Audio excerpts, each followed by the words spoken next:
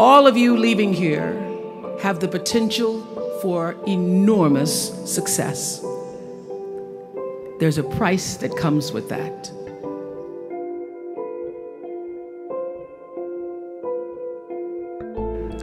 First and foremost, knowing who you are.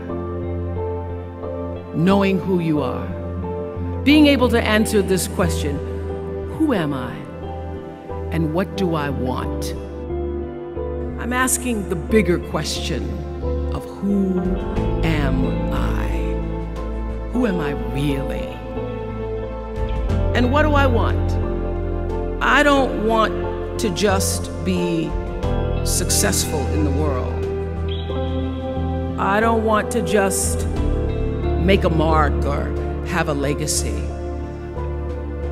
The answer to that question for me is I want to fulfill the highest, truest expression of myself as a human being. You must have some kind of vision for your life. Even if you don't know the plan, you have to have a direction in which you choose to go. You want to be in the driver's seat of your own life, because if you're not, life will drive you. Knowing who you really are in this space and time that we embody. You must find a way to serve. Martin Luther King said that not everybody can be famous, but everybody can be great, because greatness is determined by service. Now, we live in a world where everybody wants to be famous and where we admire people for just being famous. We think being known brings us value. The truth is, all of that will fade in time. In 3 years, you won't be able to name the housewives of Atlanta. The real truth is that service and significance, service and the significance that you bring to your service is that which is lasting. When you shift the paradigm of whatever it is you choose to do to service, and you bring significance to that, success will, I promise you, follow you. Service and significance equals success.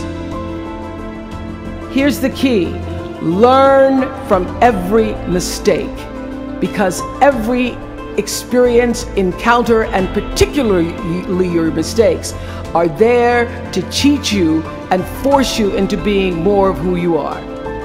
And then figure out what is the next right move. What is your true calling? What is your dharma? What is your purpose? All of you leaving here have the potential for enormous success. There's a price that comes with that.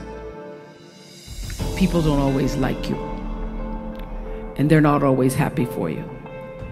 And if you surround yourself with people who are not accustomed to your success, they become fearful, they become scared, because you are reflecting back something to them that they don't recognize.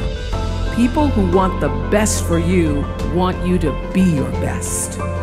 So my greatest advice to you is to surround yourself with people who are going to fill your cup until your cup runneth over.